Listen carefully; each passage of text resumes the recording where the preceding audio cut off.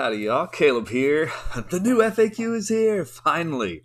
Finally it got released, and it's actually some good news for Seraphon. I'm liking this. There's some good, there's some bad, there's some things that are changed that we definitely need to pay attention to, and we're going to get into that here. But it's exciting times. The new FAQ is here. Let's see what they've done to our army. First up, Engine of the Gods. This has been a question a lot in the comments. Does the Engine of the Gods get the priest keyword? Now we have definitive proof.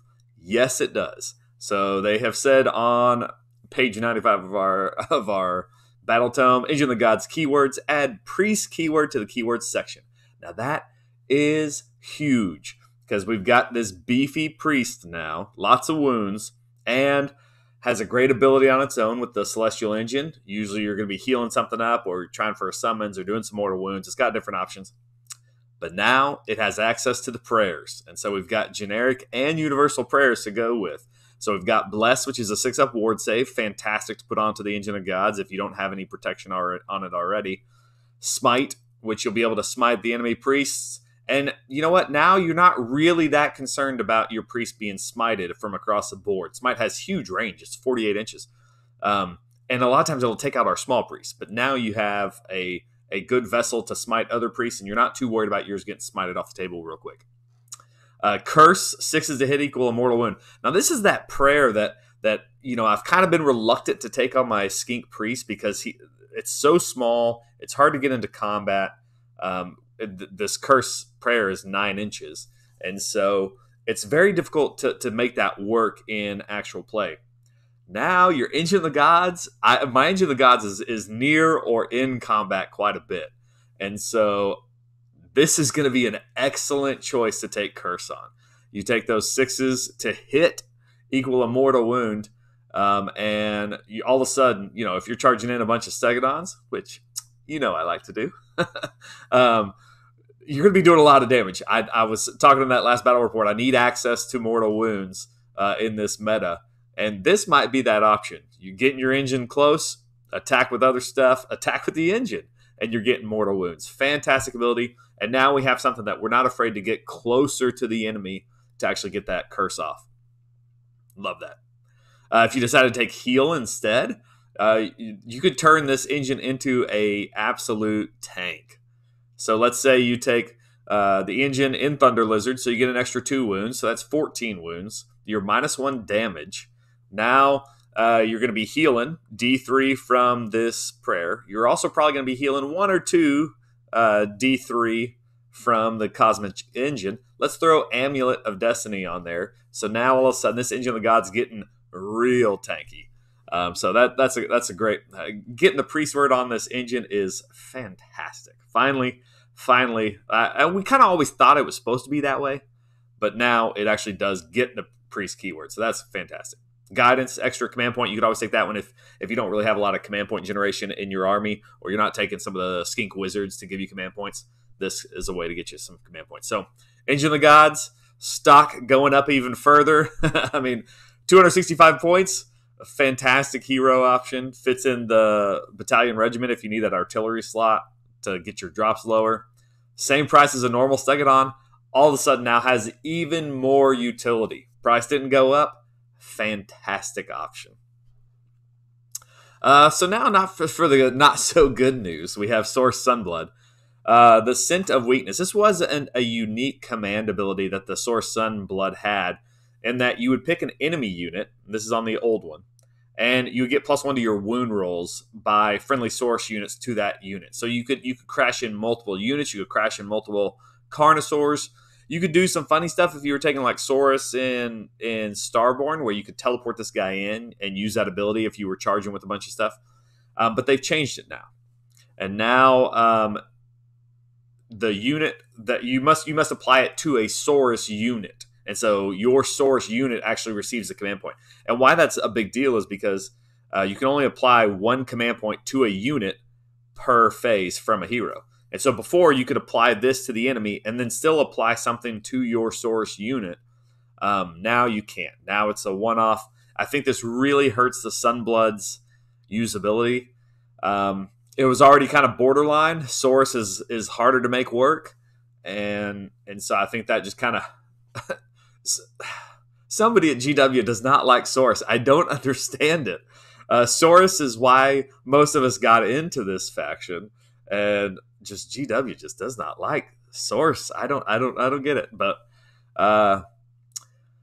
probably not unexpected, as most command abilities are going this way. You apply it to your units instead of the other units, but well, poor Sunblood. Let's talk about some other changes in the FAQ. Some of these are big. Some of them aren't that big. Some of them are just kind of nuanced fixes or things that we already kind of figured worked. The first one, though, is about our Scaly Skin. Does Coalesce battle trait Scaly Skin apply to mortal wounds? So this is the ability for Coalesce to -1 damage to attacks that are coming in. And this says no, it does not apply to mortal wounds. Now, this was in our previous, in AOS 2.0 FAQ, but they removed it, which was kind of weird. And so for, a few months now, we've been able to take -1 to damage from mortals that were from attacks, not spells and or abilities, but from attacks. So that is no longer the case. Mortal wounds just go straight through. So we're back to how it used to be in AOS 2, which I think is fine. It was kind of nice to take -1 off of some mortal wounds from attacks, but that's no longer the case. We got to change to Drain Magic. This is the one where you dispel everything that wasn't bonded to us. All the endless spells that aren't bonded are dispelled. And so that was just a cleanup of the verbiage. It used to say bound endless spells. Well, they changed that to bonded. So some cleanup of the verbiage there. Same spell. Pretty hard to cast. I'm not seeing a lot of endless spells these days, but maybe that's just my meta. Some other changes. Can you clarify when Burning Head Endless Spell is removed from play due to its Flaming Skull ability? You remove it after rolling for all units within 1 at the end of its move and allocating all of the mortal wounds caused as a result. And so this is nice in that it Burning Head is one of the cheapest endless spells. 20 points, it may be the cheapest. And to be honest, I like it kind of the most. You cast it out there, it's going to be bonded to us, and I'm going to streak it across the field. And this just kind of clarifies that it's not removed until you roll for all the units within 1 inch. So that's good. So it is kind of a one-off spell. You shoot it across the field, you blow it up, and then it disappears. So that's kind of nice, just to get that clarification. I think that next one I just copy and paste, same thing. One of the other ones that kind of goes along with Burning Head is this one. This is a great change here. Do all things that increase the range of a caster's spell also apply to the distance at which endless spells can be set up from the caster? And the answer is yes. And we kind of knew this because endless spells all say now that they're cast with a spell that has a range. And all our stuff, like the Astrolith Banner Bearer, the Skink Oracles, or the Skink Vassals, they affect the range of the spell. And so we kind of knew that, but it's great to have this clarification so that we can tell our opponent, yes, I'm allowed to set up, shackles from my Troglodon. Or, yes, I can increase the range of Geminids with the Astrolith Banner Bearer. So that is a great change. This is one of those things that we really can benefit from with our endless spells. If you are bringing endless spells, think about ways that you can increase that range with the Banner Bearer, with your Vassals, to really make them pop off across the field. So that's great. That's great to hear. Another change, Flaming Weapon Spell. Can a Flaming Weapon Spell from Universal Spell Lore be used to pick a mount's melee weapon? Yes. And so this could be a little interesting if you're taking the, Stegodon Chief, making him a wizard, and then casting Flaming Weapon on himself. Now you can apply it to, like, the Stomps, where you get a lot of attacks coming in, where you start with the base 5, you'll have 6 from Prime Warbeast, you'll have 7 from the Sacred Asterisms, you'll have 8 from his command ability. So now you're getting 8 attacks, and they're going to be doing 3 damage each instead of 2. And so that could be a pretty sneaky pick if you make him a wizard and put flaming weapon on him. So that could be kind of nice. Question: are unique units allowed to take spells from the Universal Spell Lore or prayers from the Universal Prayer Scripture? No. And so this kind of goes to some. I think some people are trying to take like Croak with Flaming Weapon and that's a universal spell, so you can't do that with unique characters. So that's kind of a bummer. The unique spells for Croak, he's our only unique character, weren't really all that impressive. They were kind of a corner case, so it's not that big a deal for Seraphon, I don't think. This one here is causing some problems on the internet, I think. And so this has to do with your ward saves and your what we used to call the feel no pain saves. In section 14.3 of the core rules, ward rolls are made to negate a wound or mortal wound before it is allocated to the model. I highlight these words because that's how they highlighted them in the FAQ. However, many units in the games have abilities that trigger when a wound or mortal wound is allocated to a friendly model. Can I use abilities that negate allocated wounds or mortal wounds after a ward roll? Yes. So you have... This is crazy. I mean, there's no reason for this. They should have just labeled everything a ward roll. There's a lot of things that still aren't ward rolls, though, in the game. And maybe they're going to be updating these as new books come out. But right now, we have 3 different saves. And you see them down there. We have an armor save, a ward save, and then an ability save. These saves that say when you allocate something, roll and see if you negate it. And so that's interesting. And that we do have one of those ability saves, and that's the Astrolith Banner Bearer. He has a 6-up area of effect, and it says when you allocate a mortal wound or a wound on a 6-up, it's negated. And so you can come up with some interesting things here. Like I have, for an example here, an Engine of God takes the amulet and is within range of the Astrolith Bearer. So you would have basically a 4-up, a 5-up, and then a 6-up save.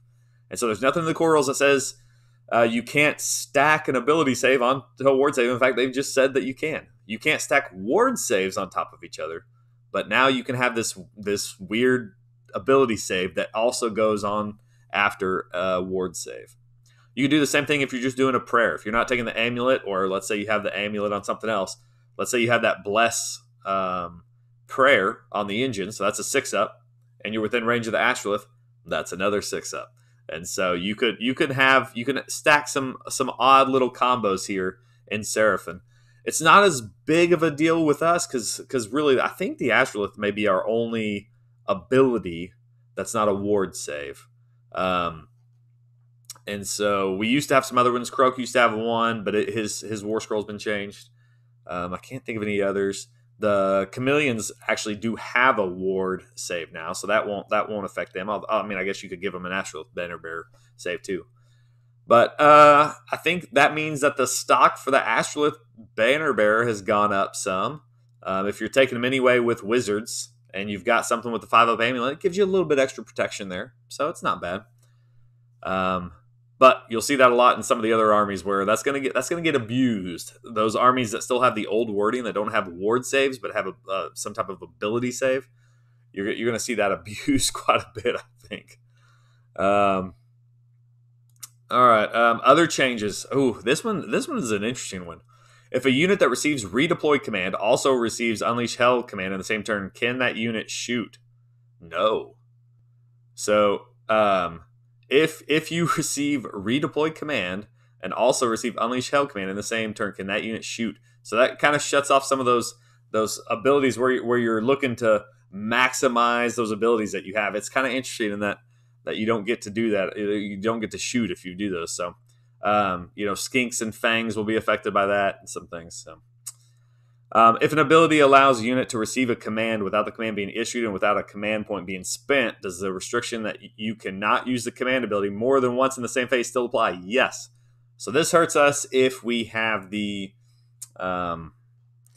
Master of Star Ritual. It's the skink command trait that lets you use the skink priest command ability, which is +1 to hit until your next hero phase, without using a command point.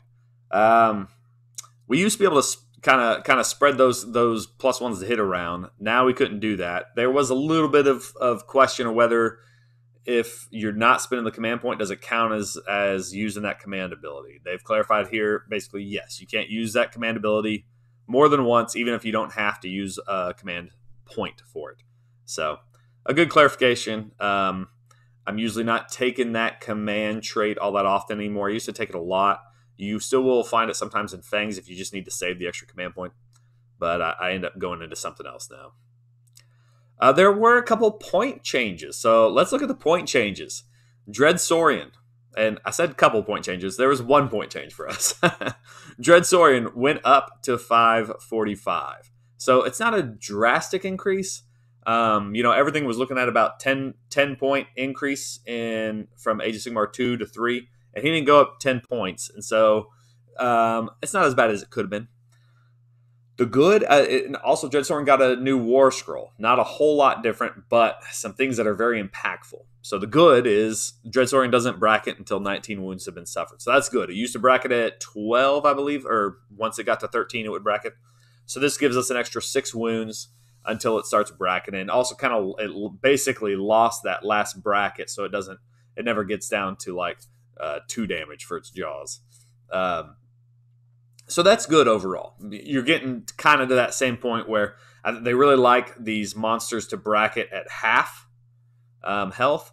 I really wish they would update, the Stegodons to do that same thing. That would be awesome instead of bracketing at 3. But it doesn't. So Dread Saurian, good change on the bracket there. The bad though, this one really hurts. On a unit that was kind of already, a narrative unit. Probably not the most competitive, but a lot of fun. Now we've lost some of its abilities. So it lost its ability Roar of Ruin, which halved the bravery of a unit in the Battle Shock phase. And that was great because it wasn't super killy, the Dread Saurian, but you could do some bravery tricks. I mean, there's already a ton of ways to get around bravery. So why remove this? This wasn't game breaking. Most of the time, the enemy unit would just Inspiring Presence you anyway, and so it wouldn't matter. And there was really no reason to get rid of this. But they lost Roar to Ruin. The biggest change is it lost the totem keyword.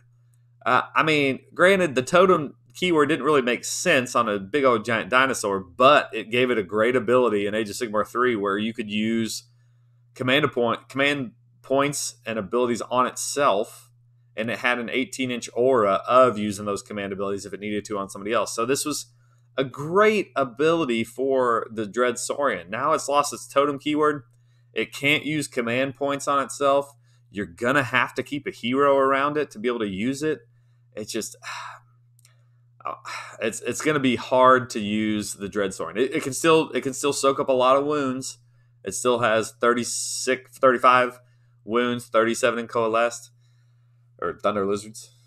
And it can still be super tanky, but losing that totem keyword really hurts the Dread Saurian, I think. One unit that didn't get hurt was the mighty little ginger dwarf, Gotrek. So no points increases for Gotrek. That's unbelievable, to be honest.